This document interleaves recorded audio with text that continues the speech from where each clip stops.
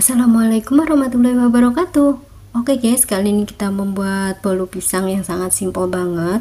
Hanya menggunakan satu telur, tidak memakai mixer, tidak memakai oven juga. Rasa tetap enak dan sangat legit banget, cocok untuk cemilan sehari-hari karena sangat simpel, atau untuk ide jualan.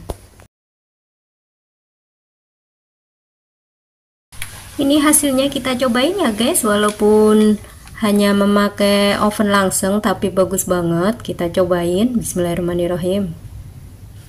Sangat lembut. Yummy banget ya guys, mantep, kayak ada rasa susunya padahal nggak pakai susu. Yummy banget, wajib dicoba ya guys resepnya. Sebelum saya mulai, saya ucapkan terima kasih kepada semuanya karena sudah klik channel ini. Langsung saja check it out.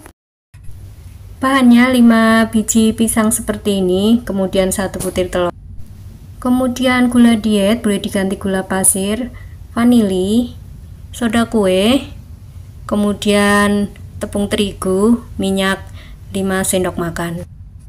Cara membuatnya, kita siapkan langsungnya dulu seperti ini, harus benar-benar kering.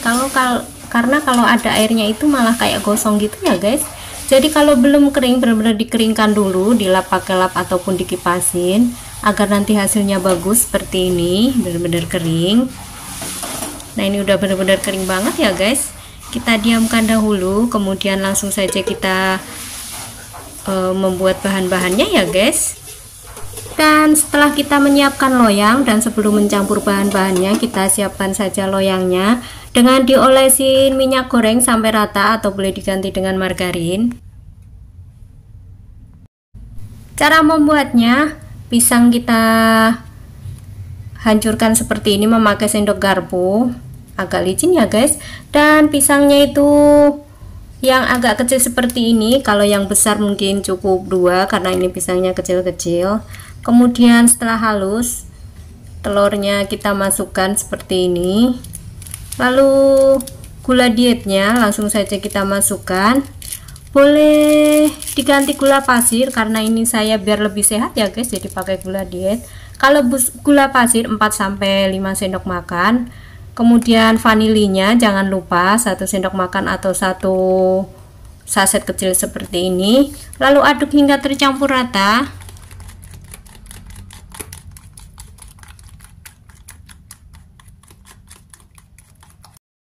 Setelah tercampur rata, masukkan setengah sendok teh soda kue seperti ini.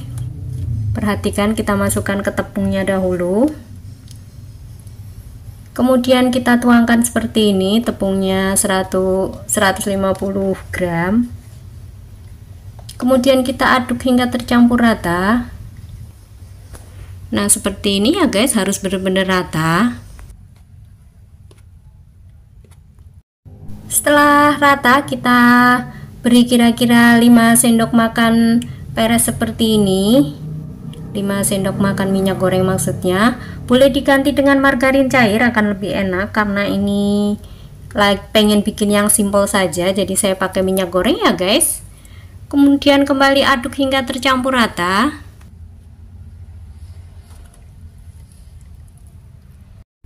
Setelah benar-benar tercampur rata seperti ini, masukkan ke dalam loyang yang sudah diolesi dengan minyak goreng ataupun margarin seperti ini.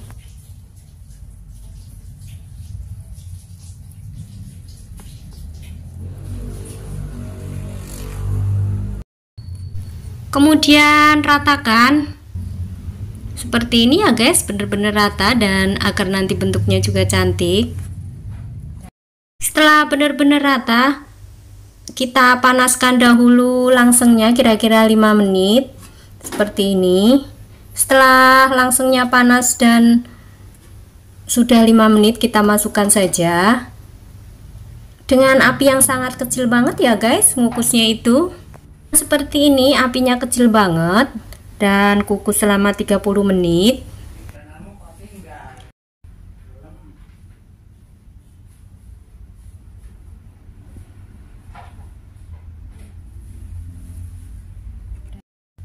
Setelah 30 menit kita tes dengan memakai tusuk gigi ataupun tusuk sate. Jika tidak ada yang lengket berarti sudah bagus ya guys, tidak ada, sudah matang semua gitu, maksudnya sudah rata. Matang seperti ini dan tidak ada yang lengket, langsung saja kita angkat.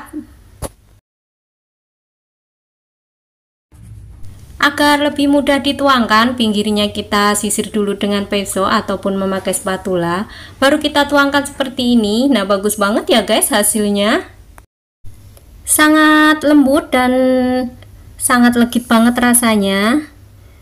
Dan resep ini wajib dicoba karena sangat simpel juga, cocok untuk pemula yang lagi belajar masak.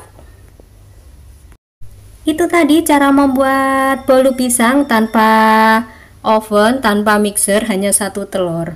Semoga resep saya ini bermanfaat ya. Wassalamualaikum, see you next video.